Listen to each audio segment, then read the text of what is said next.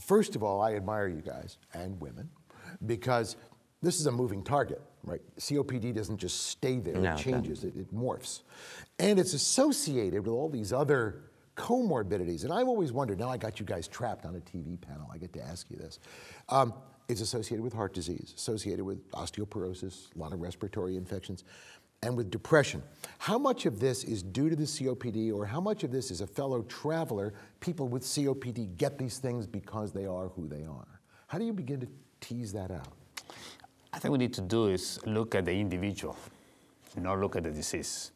It's very nice to see high blood pressure. Can I just stop you? That is the most profound thing I've heard in a very long time. You look at the individual, not the disease. This isn't a textbook. So, but the point here is, it's not that has COPD or has diabetes or heart disease. Those three conditions were produced by cigarette smoking. If your chart, if your patient has the prior two ones and don't have COPD, it's because you have not looked for it. You have not done a spirometry to make a diagnosis. We understand now that it's not an individual who has the disease.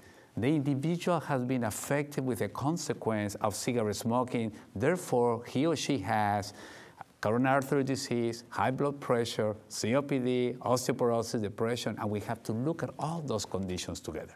So, yeah, Byron. Yeah, it's very common. I mean, and I agree completely with Antonio said. I mean, you need to treat the person with COPD, not the COPD.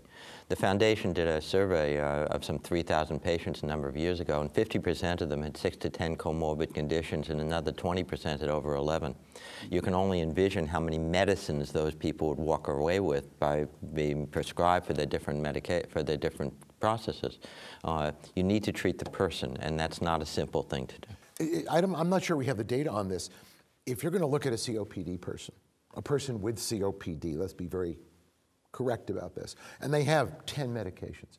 Do we have a control group, age-corrected, of how many medicines is somebody without COPD on at the same age? Do we know?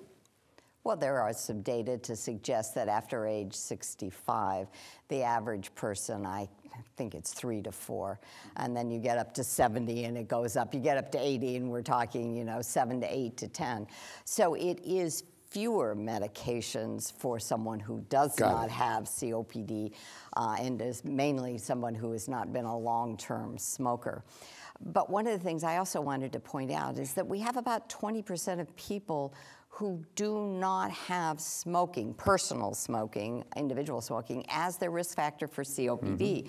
And we can't forget those very important people. So you can't only say, well, you're a long-term smoker, you probably have COPD, because there are others that have the symptoms, all the signs, and you have to think about COPD in those people. Maybe they were around other smokers. Maybe they're in an occupation where they have lots of inhalation triggers. So please don't forget those people. If it looks like COPD, go ahead and evaluate it. Barbara, I just want to stress that because, we know very little about how COPD actually behaves in the non-smoking population.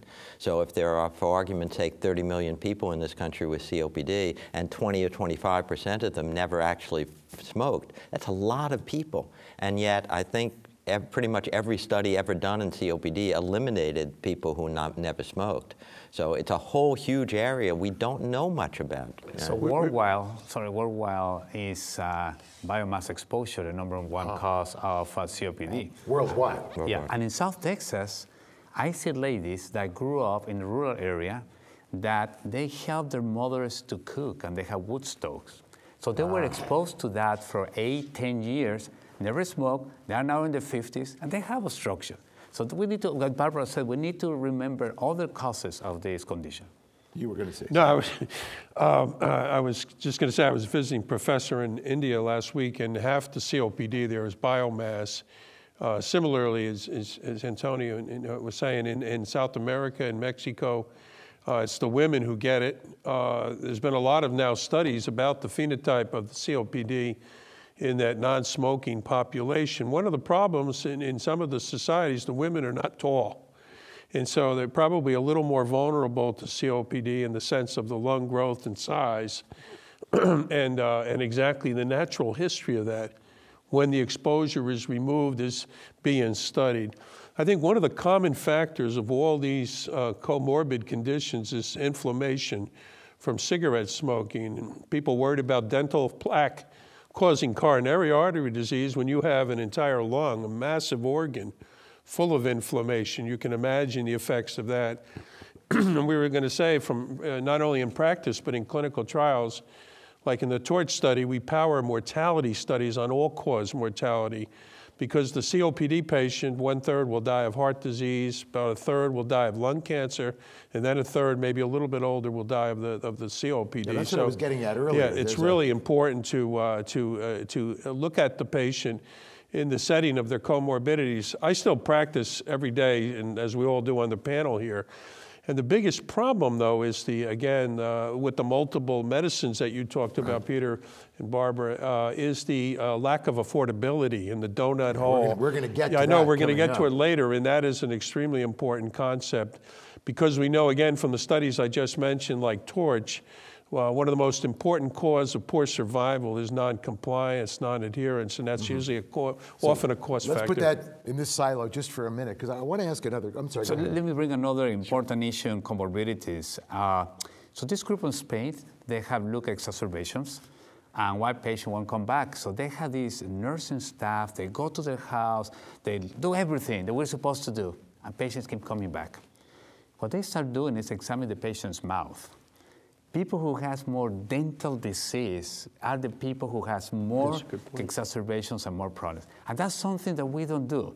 You know, I'm the only one in the clinic that uses tongue depressors. Yeah. Nobody uses tongue depressors, and it's ridiculous. You know, and I don't even know. And I'm the one that I'm with nurses. I need tongue depressors. I look at everybody's mouth. I don't know if that's a marker or there's an etiologic relationship, but it's fascinating. But you have to look at their mouth, and this dental disease, you have to have a go look at the dentist, because we forget the dental disease will impact the rest of the disease. So comorbidities, I go back to my initial statement. We need to look at the individual.